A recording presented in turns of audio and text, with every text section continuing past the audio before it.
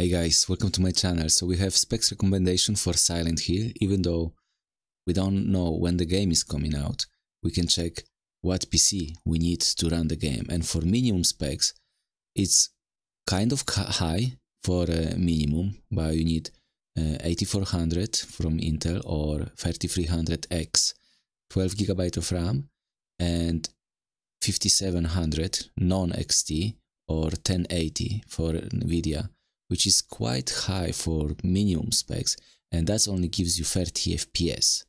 So yeah, there is that. For recommended specs, you need 8700K or 3600X, and that's kind of high for recommended specs.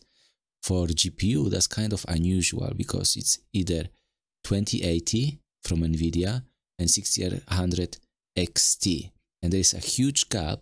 If you see, the performance gap between these two cards is about 57%.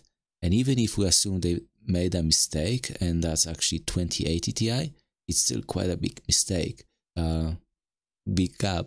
So I assume, my guess is, the recommendation is for ray tracing. I hope, because that's quite high for recommended settings, and it says it's only give you 60 FPS with medium quality setting at 1080p. For high quality settings, it's 30 FPS. So maybe the high quality settings includes ray tracing, because I don't remember last time when I've seen recommended settings for 30 FPS. And let's compare this to other games just to give some perspective.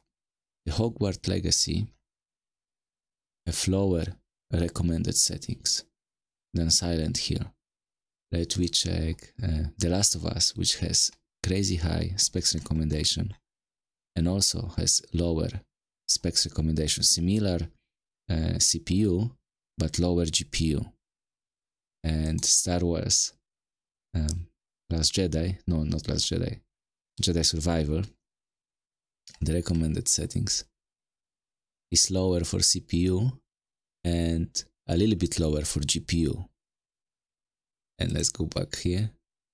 So you have higher recommended settings than those other crazy difficult games to run, and that's for 30 FPS high settings.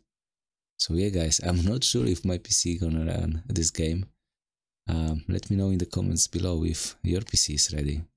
Thanks for watching.